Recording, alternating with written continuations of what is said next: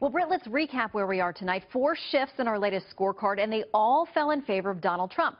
New Hampshire moved from leaning Democrat to toss-up, Ohio from toss-up to leaning GOP, and both Indiana and Missouri from leaning GOP to solidly GOP. With those in mind today, if the vote was today, Clinton would get 283 votes, Trump 192. The toss-ups, the yellows, they account for 63 votes. But not so fast in Michigan. Check it out. It is worth 16. We've got it as light blue, meaning it's leaning Democrat. But Trump is now fighting to be the very first Republican to carry that state in 28 years. He's holding a rally there tonight. Governor Mike Pence will be there Monday. Trump himself will reportedly return for yet another late-night rally Monday as well. Clinton will be there Monday, as well as President Obama. So why all the last-minute A-list attention? Well, the Clinton team says it's always been part of the plan to flood that state leading up to the election because there's no early voting. So both sides have to light a fire under their supporters, make sure they actually turn out on Election Day. And the Trump team says now it is seeing an opportunity there. All right, here's another interesting wrinkle in this electoral college vote.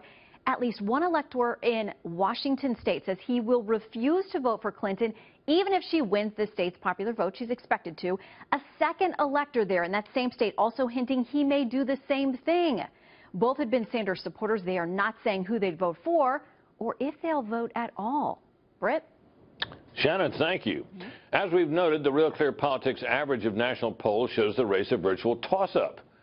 But most seasoned analysts still see Hillary Clinton as a clear favorite. Partly it's the electoral map that Shannon just outlined, but partly it's the polls within the Real Clear Politics average.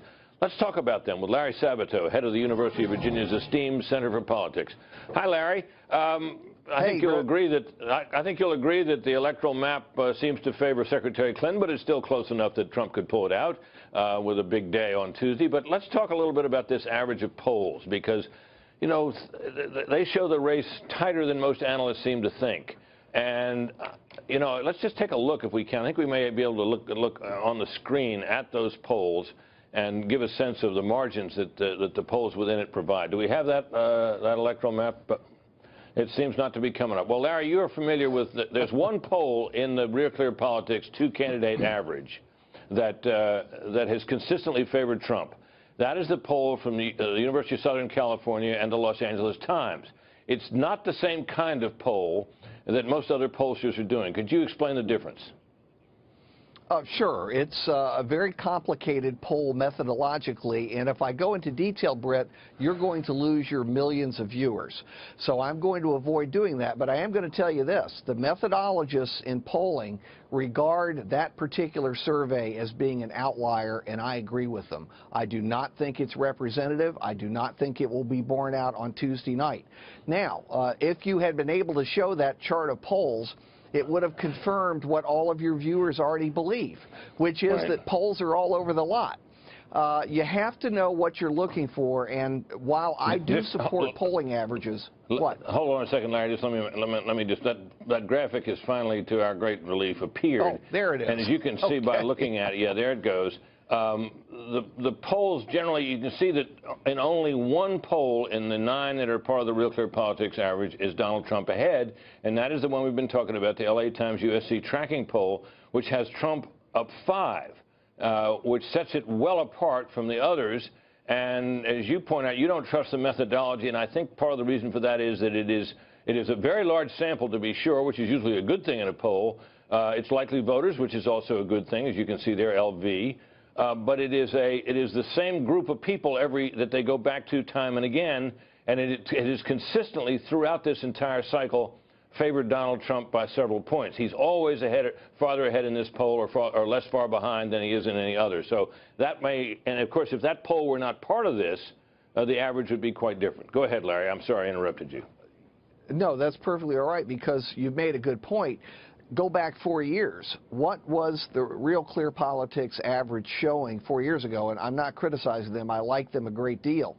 But they're a week ahead of the election. They had Romney up nearly 1 percentage point over President Obama. President Obama won by 4 percentage points. So in essence, they were off by 5 percentage points, which was 6 to 7 million votes. That's a lot of votes. But they were closer than many of the individual surveys. So that's why I say polling averages are not perfect, but they're better than the alternative. But if you force me, as your producer did, to pick a couple of polls that are probably more representative, I would pick the NBC Wall Street Journal poll as one of them. Why? Because it's an old poll.